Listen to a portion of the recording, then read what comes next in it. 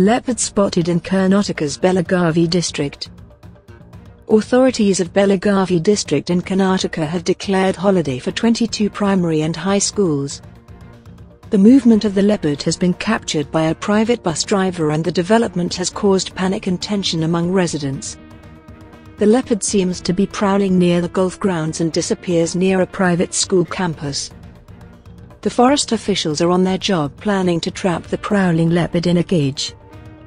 The authorities have been trying to catch the leopard for 18 days after a construction laborer was attacked in Judicial Custody of Belagavi city.